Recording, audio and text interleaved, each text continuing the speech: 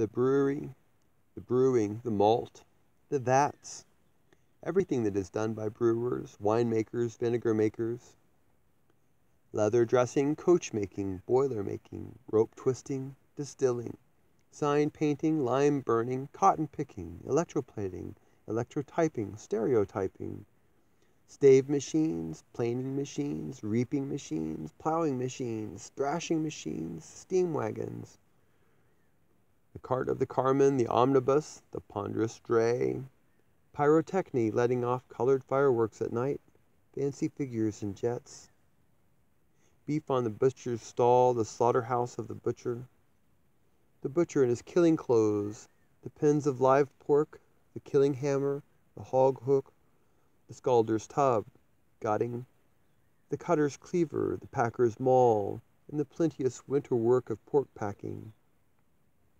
Flour works, grinding of wheat, rye, maize, rice, the barrels and the half and quarter barrels, the loaded barges, the high piles on wharves and levees, the men and the work of men on ferries, railroads, coasters, fish boats, canals, the hourly routine of your own or any man's life, the shop, yard, store, or factory.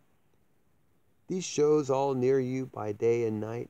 Workmen, whoever you are, your daily life.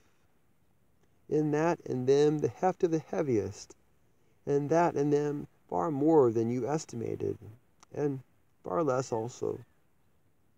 In them realities for you and me, in them poems for you and me, in them, not yourself. You and your soul enclose all things, regardless of estimation. In them the development good, in them all themes, hints, possibilities. I do not affirm that what you see beyond is futile. I do not advise you to stop. I do not say leadings you thought great are not great. But I say none lead to greater than these lead to.